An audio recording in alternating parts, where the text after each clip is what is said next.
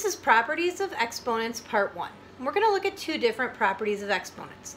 The first is the zero property, which says for any non-zero number a non-zero base number here, that number to the zero power will always equal 1. The exception is if your base is 0. 0 to the zero power is undefined. So for an example here, if I saw 4 to the zero power, the answer is going to be 1.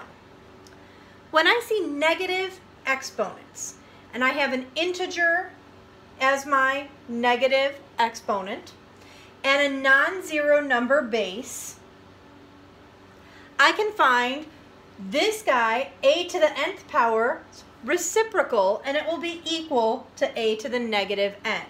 So 4 to the negative second power, which is really like 4 to the second powers, it's equal to that reciprocal, so 1 over 4 to the second power.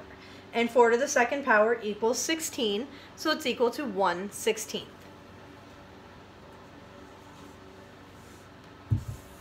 So let's try evaluating these expressions. So I have 6.7 to the zero power. Any non-zero base to the zero power is going to equal 1. Let's take a look at this guy. I have a negative integer for my exponent, -4.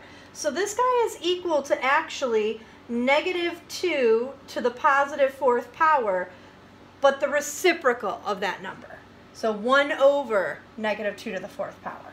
So -2 times -2 times -2 times -2 will give us +16. So it's equal to 1/16.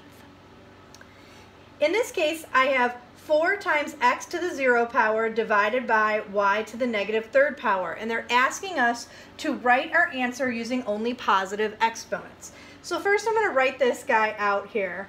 I've got 4 times x to the zero power divided by y to the -3rd power. Well, x to the zero power, if x is a non-zero base, is going to be 1. And 4 times 1 is going to be 4.